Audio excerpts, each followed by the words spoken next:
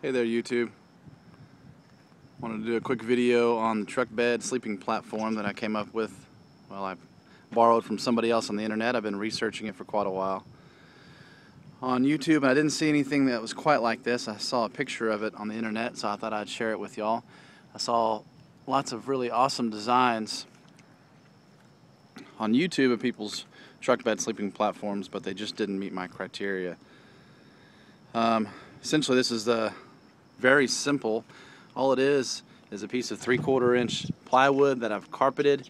I guess it's 2 sheets that I made, and they go together, and they're sitting on top of milk crates. If you can see that, those are just standard milk crates that you get at Tractor Supply for $6 or other locations.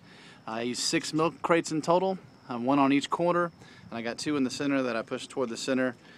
And this meets my criteria because I'm able to take it out of the truck, store it in the garage very easily, and if I ended up scrapping the project altogether, I just have a lot of milk crates that I could use for storage. I'm able to put a lot of my stuff in the milk crates, so it kind of helps organize my gear too for my camping trip. So there you have it. Simple truck bed sleeping platform has worked great for me. Use it a few times a year, don't want it in there all the time, so I'm able to take it out and keep it in the garage. So if you have any questions or comments, post below. Thanks for watching.